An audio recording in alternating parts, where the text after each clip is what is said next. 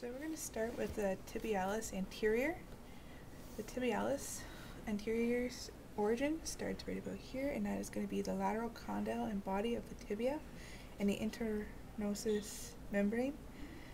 The insertion is going to be at the first metatarsal and the first medial cuneiform, so right along here.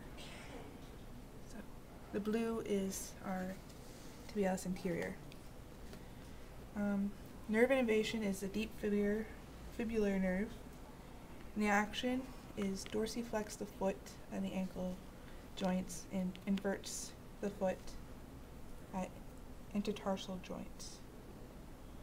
In order to palpate, you have your patient in a supine or seated position.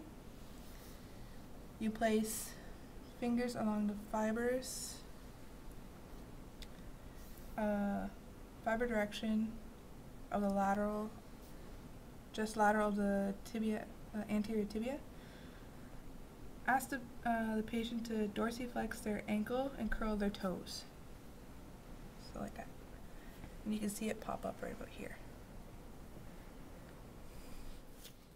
Okay, next we have the Extensor Digitorum Longus, which is this pink muscle. It runs deep to the Tibialis Anterior.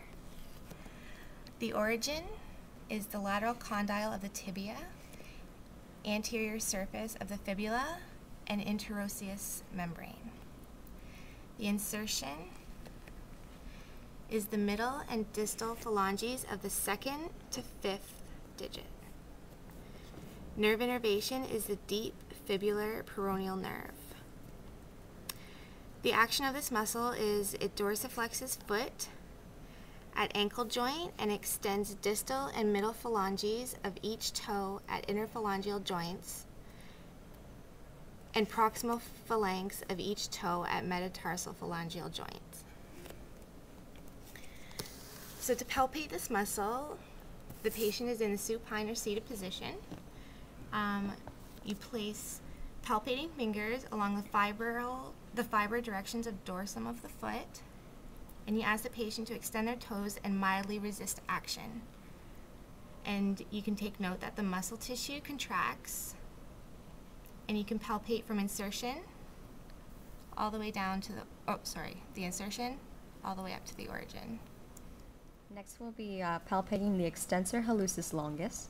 The origin is the anterior surface of the middle third of the fibula and interosseous membrane. The insertion is the distal phalanx of the great toe. The nerve innervation is the deep fibular nerve, and the action is that it dorsiflexes the foot at the ankle joint and extends the proximal phalanx of the great toe at the metatarsal joint. In order to palpate, you have the patient in the supine or seated position, and then you place the palpating fingers along the fiber direction just lateral of the anterior distal tibia. Then you ask the patient to extend their big toe. Note muscle tissue contraction, and then palpate from insertion to origin.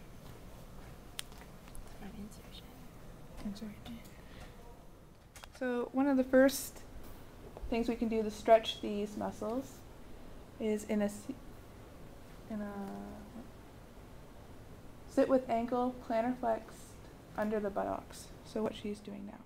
Another exercise or stretch we can do to stretch these muscles is place the dorsum of the toes on the ground and apply pressure into flexation of digits 2 to 5. As she is demonstrating now. Another stretch we can do is on a wobble board is dorsiflexion and plantar flexion of these muscles.